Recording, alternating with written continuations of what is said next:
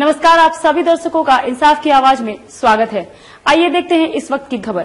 जमशेदपुर के साकची थाना इलाके में सरायकेला खरसावां जिले के राजनगर थाना अंतर्गत गोविंदपुर निवासी सिरोही कैबर्थ की सड़क दुर्घटना में मौत हो गई है। बताया जाता है कि मृतक मछली विक्रेता था और हर दिन राजनगर से मछली लेने जमशेदपुर आता था।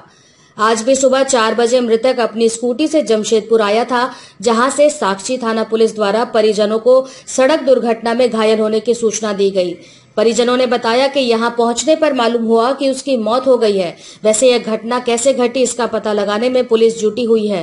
फिलहाल पुलिस ने शव को पोस्टमार्टम के लिए भेज दिया है। वहीं परिजन घटना के बाद हैरान हैं। डायरेक्ट फोन किया थाना वाला, हमको नहीं फोन किया, छोटा भाई को फोन किया है ना, जिसका पिताजी बोला कि भाई हमको बुलाया कि चलो, तो बाबू फोन किया है साकची थाना से, पिताजी का एक्सीडेंट हुआ।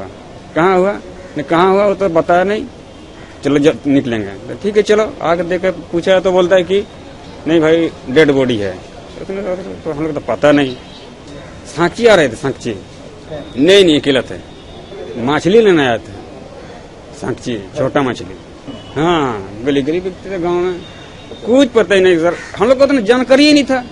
यहाँ आके ना रिपोर्ट मिला कि आप लोग का डेड बॉडी है, ऐसा नाम का है।